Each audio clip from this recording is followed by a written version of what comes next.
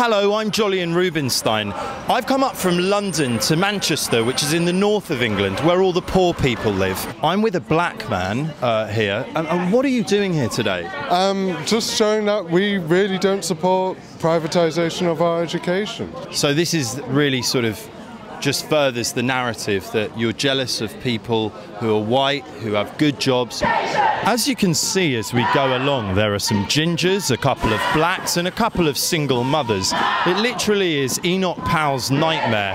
Now there's a university in Manchester called MMU where 40% of the students who study there will face their grants being scrapped. But is the cream not just going to rise to the top anyway? People should be able to achieve their full potential. As long as they're rich.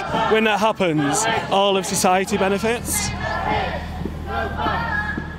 So we've just got to the Ring of Steel, and thank God it's here. As you can see, metal fences, concrete barricades and wrought iron ropes. The situation is a lot worse than we thought. There are men dressed as bees, people in wheelchairs, and there are even some Muslims here. There's a line of disabled people threatening the police with their wheelchairs, being very clear that if they move out of the way, they will push them into their feet and potentially scuff their shoes. Officer, has there been any scuffing of shoes so far? Anything at all? As you can see, the people in wheelchairs have scared the police with noise like that. It's horrendous. Up on the rooftops, a pair of military-trained police snipers. That's not a fact, that's something I've made up, which is something people in the media like to do a lot. But when you see this bunch of lunatic left-wingers, you know that they really pose a clear and present threat and justify the hundreds and hundreds of pounds they're being paid, while disabled people's benefits are being cut.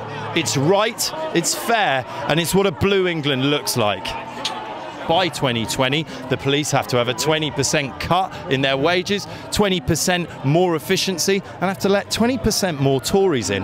There goes one, there goes another, and frankly, there's another. Would you mind if I just walk in here? I can't walk in without a pass, mate. I can't walk. I've got a lot of passes. Yeah, we need the conference. Well, I'm white, I'm middle class, I've got a pretty good bank account. Sometimes I go to Wimbledon, and I live in London, which basically makes me a Tory, doesn't it?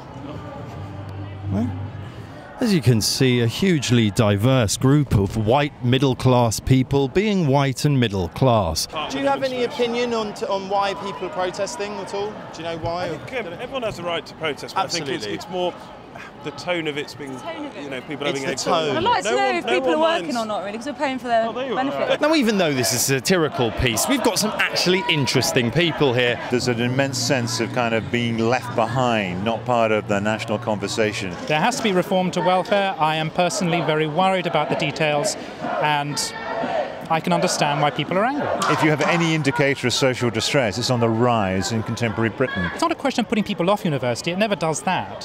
What it's a question of is actually saddling people with debts and with costs that will almost negate the point of going to university. The flow of resources to those who need it is slowing down or being cut off. As a member of the media, I thought it was important not to break the unwritten rule that if they're in wheelchairs, you do not interview them, because their opinion doesn't matter.